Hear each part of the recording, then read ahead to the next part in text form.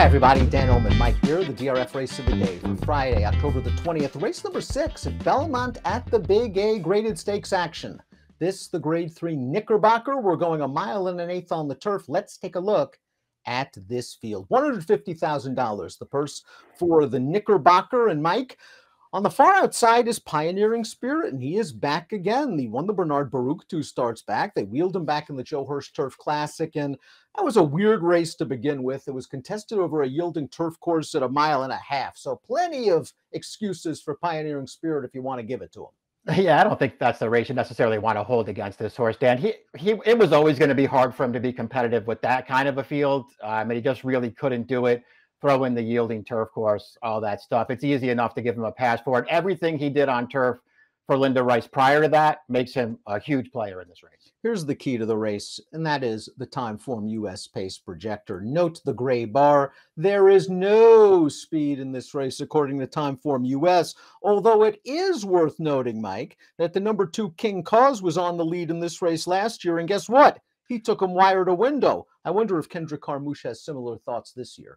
I think they do. I'll disagree with this pace projector and just suggest that the 2 is probably making the lead in this race ahead of the 4. And then we'll see if King Cause can, run another one of his good races. He's good enough to beat this field. He won this race last year, as you mentioned, Dan. He did it on a super slow pace, and he might have a similar situation in front of him here.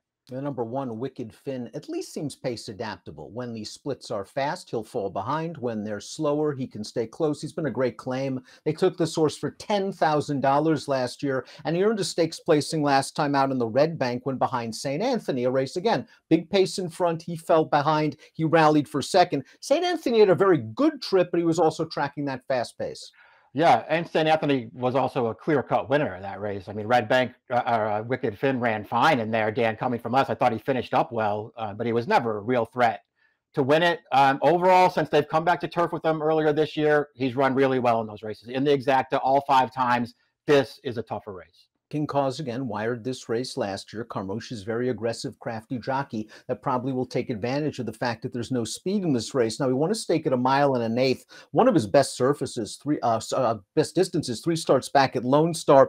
What did you make of the last 2 races? Easy to throw out the Kentucky Downs race, I guess, last time out. The Ellis Park race, a little bit tougher for me to kind of forgive. I agree. It didn't run well in there. It was 1.25 miles. That's probably not beyond his best distance, Dan. And it was a fast pace that he was trying to keep up with, but he still didn't run well in that spot. When he won the race 3 back going this distance at Lone Star, I mean, he ran fine in there, but that did not seem like a good field to me. And he just came wide and got the job done. Listen, I'm a fan of his. I think on his best day, he could win here. We'll see what kind of price he is. I sort of preferred other horses, but I wouldn't be shocked if he was around at the end. Number 3, Commandeer's career has been plagued by layoff lines. He's a 5-year-old. He's run 17 times, but a lot of layoffs. He finally, it looked like, was going to get back to the winner's circle at Colonial 2 starts back. Pretty decent trip, saved ground early, but he had a lot to do in the final 16th of a mile, and he was able to finally run down the leader late, DQ'd from that race due to a medication violation.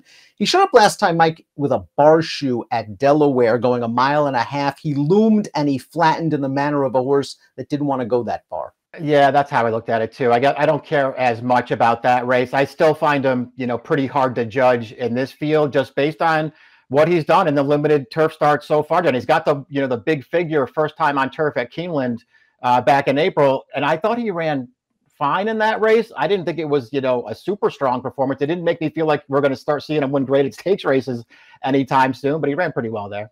Here's St. Anthony's most recent start in the Red Bank for the legendary trainer Neil Drysdale. Just a beautiful ride from Paco Lopez, who got this horse over into the pocket after breaking from the far outside. He saved ground all the way around, got the split at just the right time, and St. Anthony really fires in the stretch after being up close to those solid splits. 93 buyer for a horse that looks like he's going the right way. Now he's got to stretch it out to 1.1 miles. Yeah, I'm not worried about the 1.1 miles for him. And I do think there's a good trip coming for this horse because he's very tactical and he doesn't need the lead to be effective. His last 2 wins, including that one we just watched, I mean, he's looked good to me winning both times. I just feel like it had a lot of it had to do with the fields that he was in. That allowance for him that he won 2 starts back, that field was terrible. And the horse that ran second to him is a good horse, but he's a dirt horse. and there was really nothing else in there, and he got the perfect trip and won last time. I think he's moving way up in class, Dan, but I do think he fits pretty well here. Grade 1 winning millionaire, number 5, Rock Emperor, is up next. And while Rock Emperor has done some nice things in his career, he's also been at times a very frustrating horse to follow. Case in point, his most recent start, the Grade 3 Singspiel, where he's favored, and turning into the stretch, it looks like it's how far he's going to win. He's got all the momentum on the outside, and he just hangs. It's not a great loss here for this horse. I mean, the horse that does wind up beating him did get to save a little more ground and got the split, and that horse is in good form right now. But come on, Rock Emperor, you got to get the job done here as the favorite. He can't do it. You know that his good race makes him really, really tough in here, Dan. He is a Grade 1 winner for Chad Brown, even though mostly he's been disappointing since he's gotten over here, but he's got races that would make him really tough in here. As does the number 6 Masterpiece. This horse is a graded stakes winner, and they ran him in the Arlington Million last time out. And for a horse that usually likes to come from behind, I was very surprised he was up close to that really solid pace. And I think that just took the starch out of him more than anything else. I'm expecting them to take back and make one run. The problem is that might not work considering the pace scenario. Yeah, that's a real conundrum for this horse, because you're right. I mean, it was strange to see him chasing the pace last time. If you're looking for an excuse for the Arlington Million, I guess that is one. 2 starts back when they went shorter over yielding ground, he might be in that kind of situation here. Then that was a super slow pace. He was last. He really ran at the end of that race, but he just really had no chance. And I thought he finished really well to be second. To me, he's interested in here because they're going to finally go shorter with him again, or at least a little shorter, a middle distance, because since they gotten him over here, they've really concentrated on long distance races for him. 14 turf starts, 10 of them 1.25 miles or longer, Dan.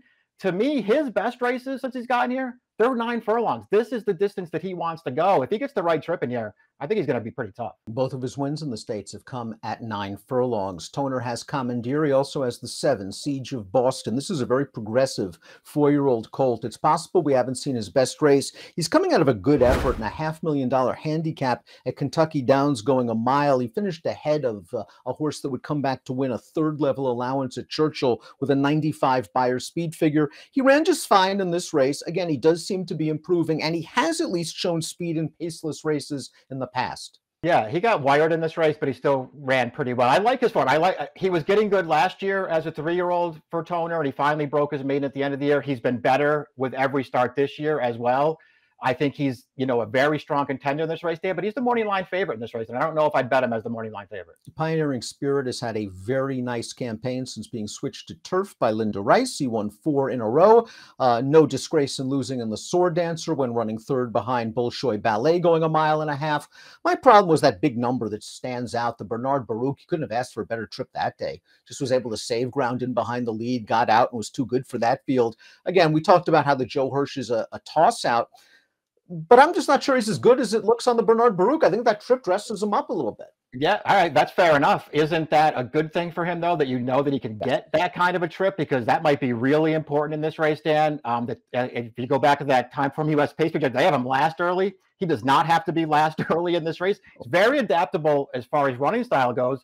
He's very adaptable as far as distance goes since Rice took over and switched him to turf. Mile and a 16th, 1.125 miles, 1.25 miles, 1 3/8. Wins at all those distances, so that doesn't matter. He can get the right trip in this race. If you can get past his Turf Classic, I can easily get past his Turf Classic. I think he's a super strong contender in this race. And 7-2, a very fair price on the morning line. Before we get to our top selections, please click the subscribe button on the Daily Racing Form YouTube channel. Breeders' Cup right around the corner. Top pick time for Friday's race of the day. It's the Knickerbocker. You're going with Masterpiece. He's getting back to his best distance. He just has to overcome a questionable pace scenario. All about the trip that he can work out here, Dan. Maybe he just needs a little something to run at here and to be within range at the top of the stretch. I think he's, maybe one of the best horses in this field. If he gets the right trip, I like him in here. The 2 outside horses were the others for me. Commandeer's cutting back to a distance that he likes as well. Bar shoe off for him. I think he has a little bit more tactical speed than your pick. He's got to be a price, I would think, going into the gate. 6, 7, 8, 5 for Mike, 3, 4, 7, 1 for me. Friday's race of the day, the Knickerbocker. Good luck.